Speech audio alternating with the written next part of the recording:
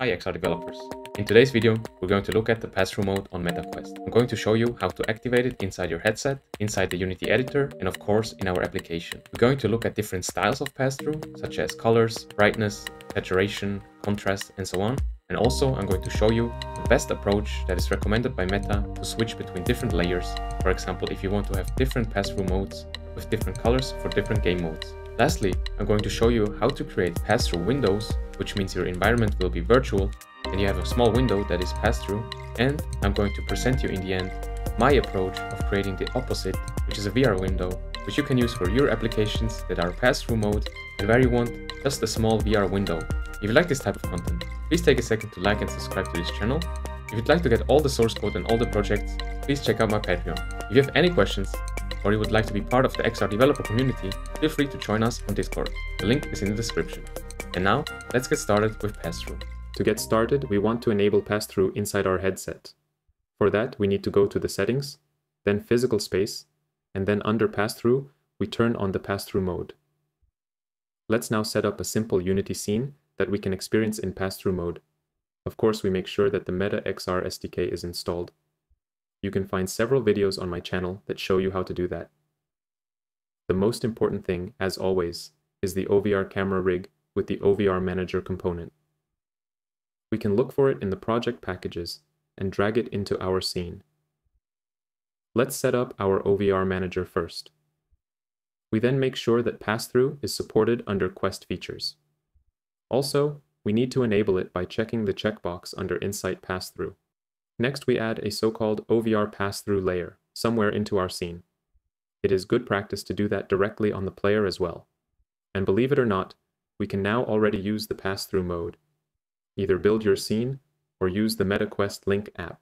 If you are using the Link app, make sure to configure your settings under Beta and then enable the developer runtime features and then enable pass-through over Oculus Link. Fantastic, guys! We can now see our real room. But let's look at how we can set this up even faster and what we can do with pass-through. Another way of setting up pass-through mode is to simply use Meta's building blocks, which I highly recommend for any developer using the Meta XR SDK. If you don't know about building blocks, please check out my video about it here. Let's clear our scene, open the building blocks tab, and then directly select the pass-through building block. This will automatically add the OVR camera rig for you, configure the OVR manager, as well as apply all necessary project settings if you haven't done so already. If you are having trouble setting up your project, just use Meta's project setup tool or watch my setup video here. Let's now take a closer look at the OVR pass-through layer. We can see several properties that allow us to modify how our pass-through mode looks and behaves. The first one is called projection surface and is set to reconstructed by default.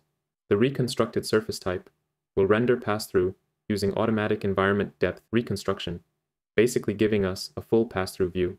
The user-defined surface projection allows us to define a surface, and only there we can see the pass-through mode, like for a window or a portal, which we will look at in a second. Next, we can configure the placement, which we can set either to underlay or overlay. Overlay means that the pass-through mode will be applied over all virtual object, essentially not rendering anything else on our camera. Underlay means that we can see our virtual objects above the pass-through mode. Let me demonstrate this to you by adding a simple cube and placing it in front of the player's camera. We can make use of the building blocks and add a grabbable cube that we can grab with our hands. The building block will add the configured cube and also add hand tracking to our OVR camera rig. Just quickly before you test, I would like to give a little troubleshooting guide. If you are using URP, it can happen that the materials of the cube and your hands are pink. For the cube, you can simply create your own material and apply it to the cube. For the hands, I recommend you to add another building block called synthetic hands. Furthermore, you might get an error about your hand grab visuals. If so, simply open it up and reference your newly added synthetic hands to resolve this issue. Perfect. Let's give it a go. If we now test the scene again, you can see your room with a virtual object in it. Looking back at the pass-through layer, we have another variable called composition depth, which allows us to prioritize different pass-through layers in our scene. The lower the number, the higher is its priority. Next, we can set the opacity, which simply means that if it is set to 1, we see the full pass-through image, and it will fade out until it is on 0, where we can't see the pass-through image at all and only see our virtual world. Then, a very neat feature is the edge rendering, which lets us color the edges of our rooms and furniture. Lastly, we have a whole section to further customize the look of our pass-through camera. We cannot only show the edges, but we are also able to modify the contrast, brightness, and saturation of the camera. And we can even color the whole pass-through mode by selecting grayscale to color. This is perfect for when you want to change the view of your player, depending on your game state, for example, when your player dies. So, let's actually create a new game object and call it Passthrough Manager, and then we add 2 child objects, which both have pass-through layer on them with an underlay placement. We then customize our layers however we want to. For example, add some edge rendering and some color to it. Now, there are a few ways to change between those 2 layers at runtime. One option is to use the composition depth. So if we place the green pass-through layer on number 2 and the white pass-through layer on number 1, we can see that when we play the scene, we will get the white pass-through, which is on a higher priority than the other layer. Let me now show you how to toggle between our 2 layers in different ways, in a new script that I will call Passthrough Customizer. In here, we firstly declare 2 pass-through layers and a boolean. That tells us which layer is currently active. Then in the update method, let me just quickly show you how you can modify the contrast, brightness, and saturation at runtime. We listen for our primary trigger button and use this value to set the brightness of the currently active pass-through layer to the value of our pressed trigger, which goes from 0 to 1. If you are not used to reading controller inputs yet, make sure to watch my dedicated video about it on my channel. Now, finally, let's switch between our pass-through layers, and I have prepared 2 different ways on how to do that. Firstly, we use the composition depth. When we press button 1 on our controller, we would like to call the toggle composition depth method, which saves the composition number of our first layer, then sets the composition number of the first layer to the number of the second layer, and vice versa. And then we save again the number of the currently active layer for the next time we toggle, which now of course is the second layer. Lastly, we toggle the boolean to always target the right layer with our brightness changer. Let's go back to Unity and apply our script to the Passthrough Manager and assign both our layers. Awesome, let's give it a go. As you can see, we can change the brightness depending on how hard we press the trigger. We can also change between our layers instantly. However, this means that basically all the pass-through layers in our scene will be active at all times, which is costing us some GPU performance. So the last approach I want to show you is to enable and disable the layers, which is recommended by Meta themselves. To do that, let's get rid of our first approach and create a new method called toggle enable disable layer. Meta already gives us a enabled property for our pass-through layers. So literally all we have to do is just to check which layer is currently active and disable that layer, and enable the other one. Let's give that one a try as well. As you can see, that works perfectly too. However, it does have a slight delay, which you can either fix by fading the opacity or using another method of fading your whole camera view. Awesome, guys.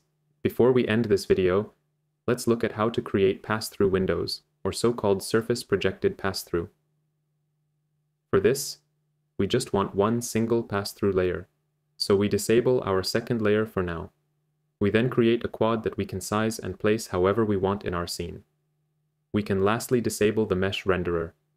This will be our window into the pass-through mode. Let's add a rigid body that doesn't use gravity, as well as a grabbable and a hand grab interactable to our object, to grab the window. Lastly, on our pass-through layer, we set the projection surface to user-defined and assign our mesh to the list. If we want to move the object during runtime, we also check the checkbox that says Update Transform. Perfect. Now let's give it a try. As you can see, we now have a small window where we can see the pass-through mode, which can be useful, for example, for showing our keyboard or real monitor in mixed reality. Alternatively, you can even use some building blocks to achieve the same effect.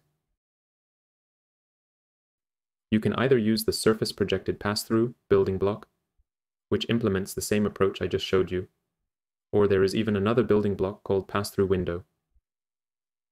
This building block is following a slightly different approach by using a shader on the quad. Try out both and see which one fits you best. Another thing I was trying to create for this tutorial was sort of the opposite of a pass-through window, where the user is in pass-through mode and sees the virtual world through a window.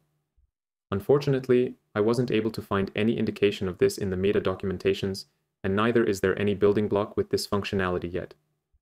I created a demo scene which I will include in this project for my Patreon supporters that tries to achieve this sort of effect of a virtual window. All I used was a render texture for my window and a camera which renders the virtual world for me. I also created a simple VR window script that allows me to change the camera's behavior to create a more convincing window effect. I also made a script that allows you to place the window on any flat surface using the Mixed Reality utility kit. So, if you're trying to recreate Ocean Rift's iconic mixed reality mode within a few minutes, make sure to subscribe to my Patreon to get access to my project. I will also try to include new features based on your input, such as scaling the window or creating multiple windows at once.